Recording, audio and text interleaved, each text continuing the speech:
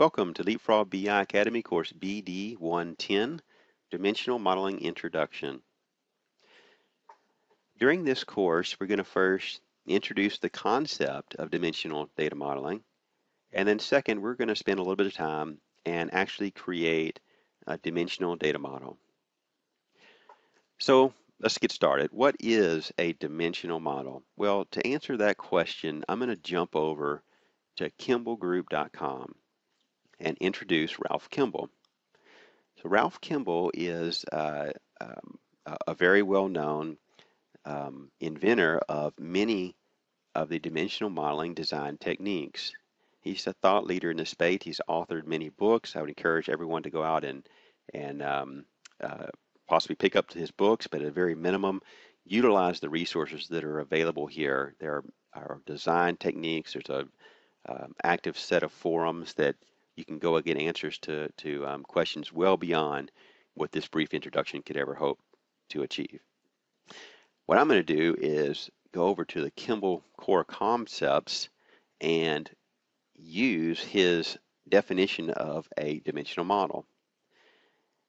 So a dimensional model it's a database design technique, and it has two primary goals.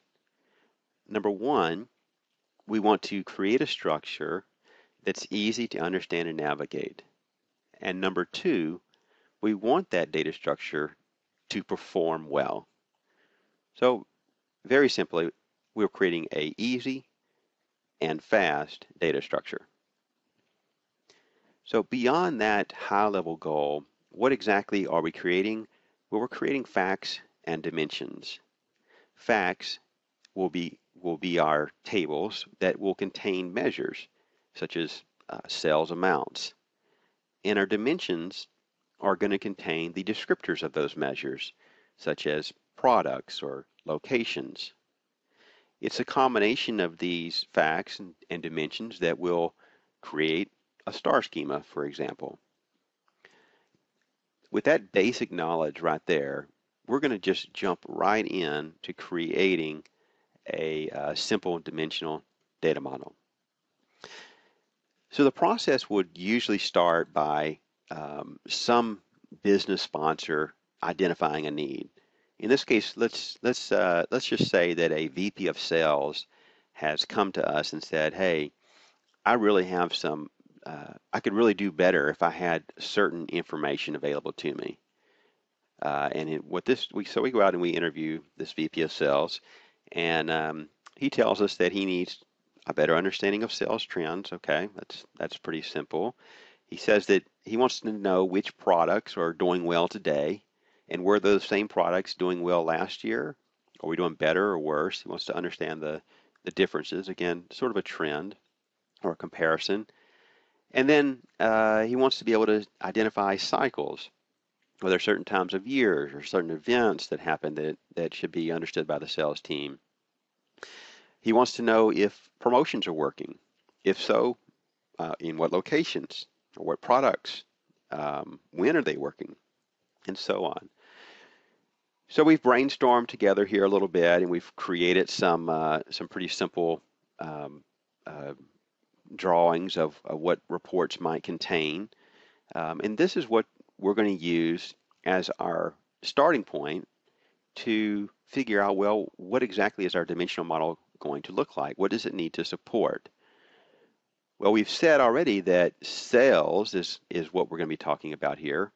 So that's a fact. That's an amount. It's a sale amount, a dollar amount, or a quantity.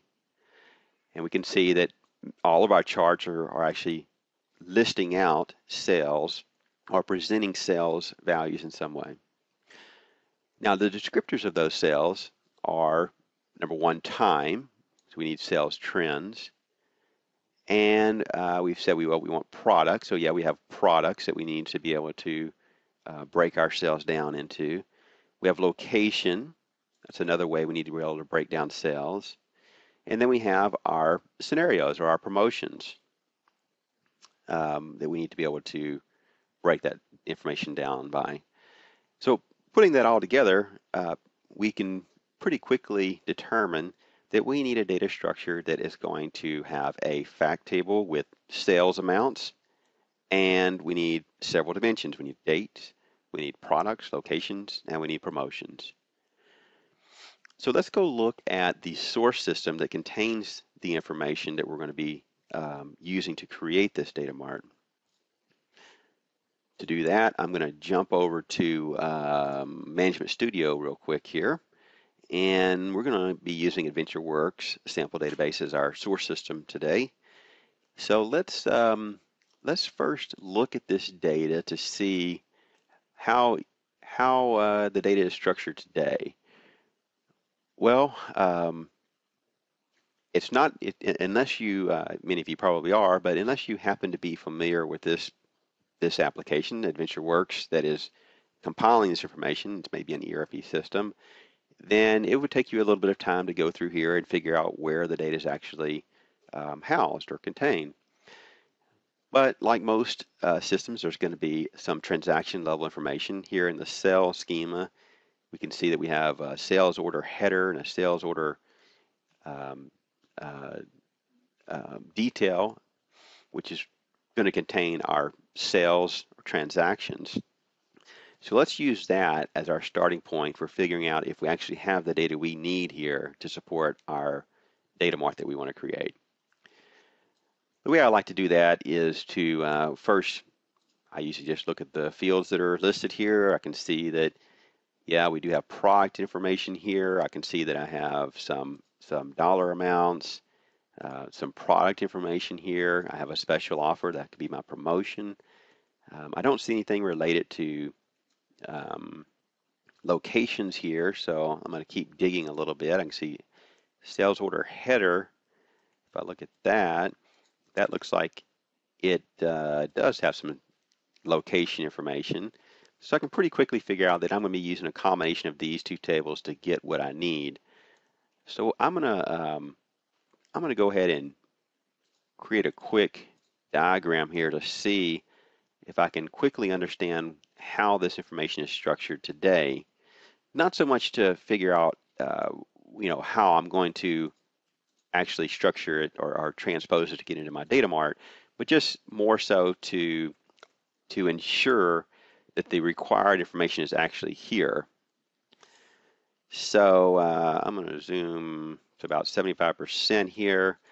And so sales order header, let me look at the related tables of that guy. And I can see there are quite a few. And I'm going to go ahead and relay that out. Okay, so now I can see, yeah, this is getting to my sales territory. I've got customers. And then when I go down to my detail, that's getting me over to here. So I'm going to expand this a little bit more. I'm going to add my related tables here. And I'm also going to add my related tables to my sales order territory. And I'm going to change this up a little bit so I can actually maybe see what's going on here. Show just the headers. Okay. So I can see that my sales territory gets me to salesperson. Okay, that's fine. Overall, I think I can be fairly confident now that this particular piece of information is going to get me what I want. It's going to take me a little bit of time to reverse engineer this and figure out how to transpose it into my data mart, but I do see all the information I need. I want to actually add one more table though, and that is I want to take a closer look at my actual products, because that was a key piece of information that I needed. So here's product category. I'll just add that guy, and I'll add related tables to that. Subcategory, and then I'll add related tables to that. Product, okay. Simplify this a little bit. Let's see what we have here. Where did it go? Okay. So from special offers, that gets me out to products from there. So that probably will work. I also noticed that down in my sales order detail, I did have a product ID, so I can probably go straight to product from there. Okay, so I've spent a couple minutes now. I know what my requirements are. I know I need this information. I feel like even though I haven't gone through the process of completely creating a source to target map at this point, I feel like that my source systems do support these requirements. So I'm going to jump now to Visio and actually create a quick, simple dimensional data model. And I'm going to do this using the built-in template for database modeling diagrams. And I'm going to just simply create that to get me started. And I'm going to clean this up a little bit here. Oops. Sorry about that. Zoom back out. There we go. Okay. Now, turn some of this stuff off. Okay, there we go. I'm going to first start out by just creating my fact table. So I'm going to drag in a table here, and I'm going to call this my fact sales. And I like to do as little documentation as possible. So you may find that the amount of documenting that I do here in modeling and throughout these different courses is more or less than you like to do. You have to find what works for you. But at a minimum, I believe that we do need to have, I know that we do need to have a data model actually created, because this is going to become the target of what our data mart is actually building. This is what we're trying to create. So I'm going to drag in a few more tables here, and I'm going to give them some names. So this is going to be my, this will be our date dimension, and this guy is going to be my product dimension. This one's going to be my promotions,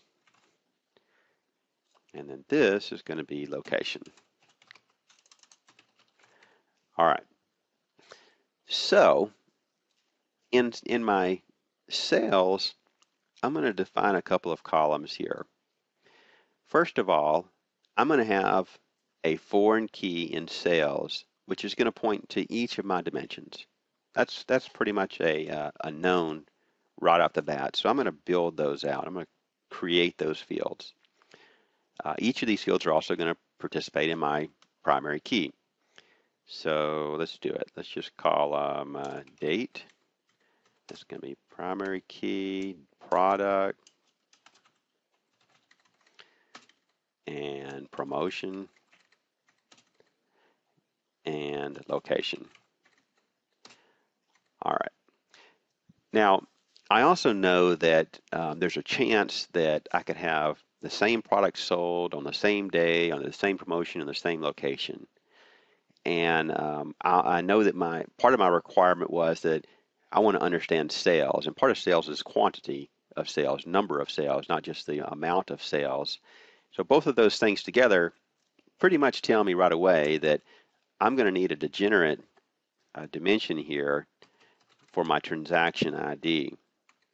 Now this is a degenerate dimension, being that it is at the same grain of the fact table, or a very similar grain of the fact table, and there's no other I guess attributes that are needed. I'm going to place this actually into my fact table and use it as a degenerate. Now each of my dimensions are going to have a surrogate key. So I can add those in right away. I'll just call that my ID, and those will serve as the primary key of each of my dimensions. So let me add those real quick.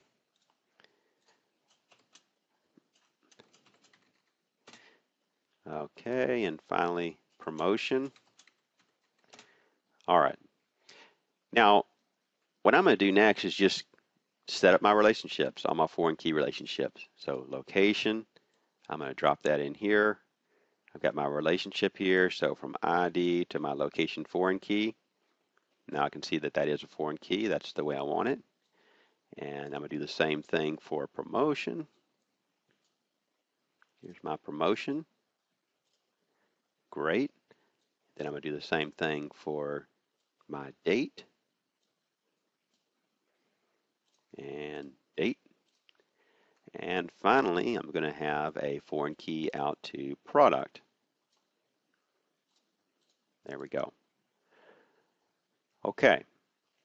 Now, I'm going to go ahead and and add a couple of more things into my fact table, and that is I'm going to add the actual measures that I want to be sure to include.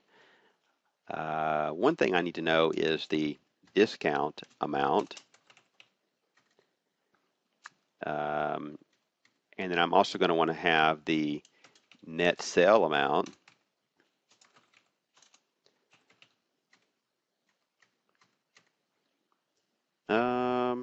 I guess I could go ahead and just add in the gross sale amount as well.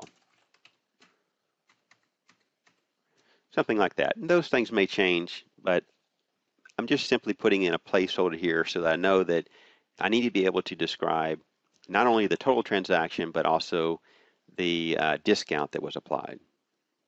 All right, so let's jump over to date. I usually don't do much with date here, but one thing I'm going to do on each of these dimensions is I'm going to put in the fields that are going to be the dimension key. So I'm just going to call this my date key.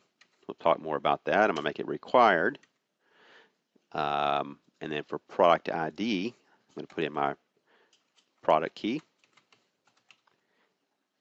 Actually, product ID. Again, required. And these fields are business keys. These are the ones that are coming in from the source system. Promotion, so let's just say promotion ID. Notice I'm not even worrying right now about making sure that these fields are exactly lining up with the source system fields. That will all come in time, but for now, I just want to create a dimensional model that supports the requirement. Okay, so now I'm just about done. I have my 4 dimensions that I know I need. If I had a model created or a data mart created that was just this simple, I would be able to support the requirements, answer the questions that the VP of Sales has asked to be answered.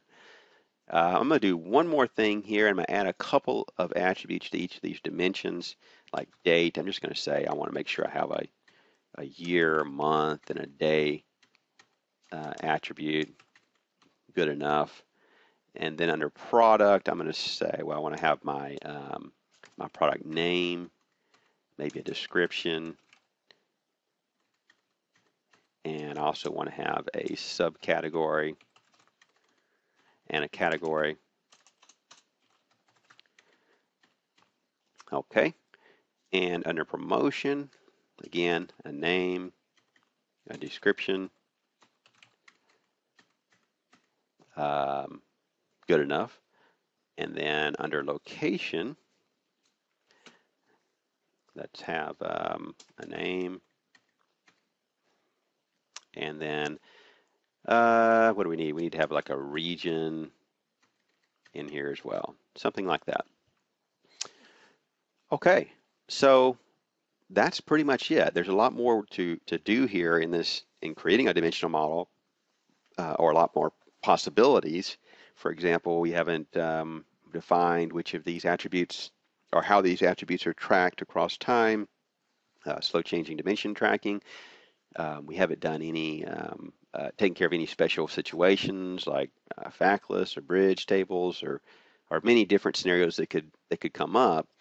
But this simple dimensional data model should at least give you a good idea about what needs to be in place before you begin developing a data mart. Thank you for your time. We'll see you in the next course.